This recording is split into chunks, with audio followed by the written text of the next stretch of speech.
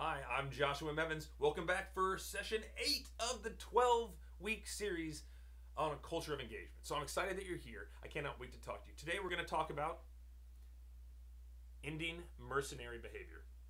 Like, Josh, I don't have any mercenaries. I have employees. Ha ha ha ha. Are you sure about that? Because I think that we've had it wrong for a long time, right? For the past 6 decades, we've been contributing to a mercenary behavior by every single one of our employees. We've been bribing them to stay here. And there's a huge problem. No, Josh, I don't hire mercenaries. I hire employees. They care about their work. Are you sure?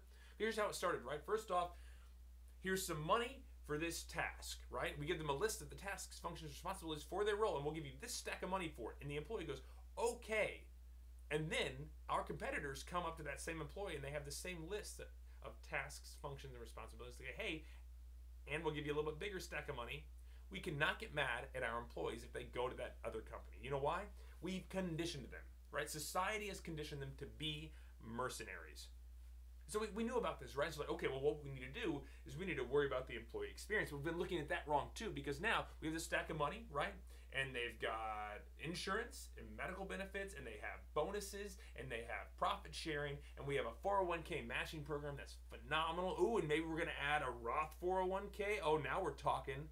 Like, this is amazing. Not only that, we negotiated to get you a deal on this spa or at this gym, and all of a sudden these little perks start becoming bribes, right? They're not perks to work there. They are bribes to keep them there.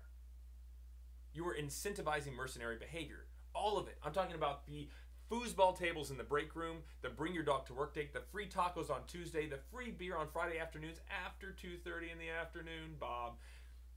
All of those things are bribes. They're small bribes we're using to keep people there. And the problem is we are incentivizing mercenary behavior. People need to be true believers of what we're trying to accomplish, and they need to go. If we want to create an organization that has phenomenal culture and has engaged employees, we need to start with the people that are unable to be engaged, and those are the mercenaries. We need to stop incentivizing mercenary behavior. Stop bribing them to stay. Here's the kicker. I think that we need to start bribing people to leave. What? You want to pay people to leave the organization? Josh, you're crazy. No, I'm not. In fact, we know that Zappos does that, right? They take everybody after their first month of working there and they offer them thousands of dollars. They go, we will give you thousands of dollars to leave our company. And they offer it to every single person. You know why? Because anybody that takes the money doesn't really care about Zappos. They don't really care about that organization. We need to be bribing people to leave, not to stay.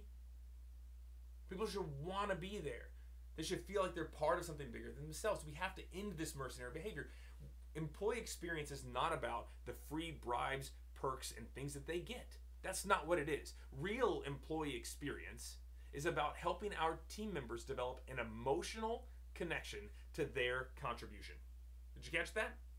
It's not about the free food in the break rooms. It's not about unlimited PTO. It's not about matching 401ks. No, employee experience is about helping our team members have an emotional connection to their contribution. That's where they derive meaning. That's what keeps phenomenal company cultures rolling. That's what keeps people engaged. So, into the mercenary behavior, keep your team striving towards a phenomenal culture and make sure they care about the work that they're trying to accomplish. All right? So, thank you again for joining me this week. Can't not wait to see you again next week. Stay well and stay awesome.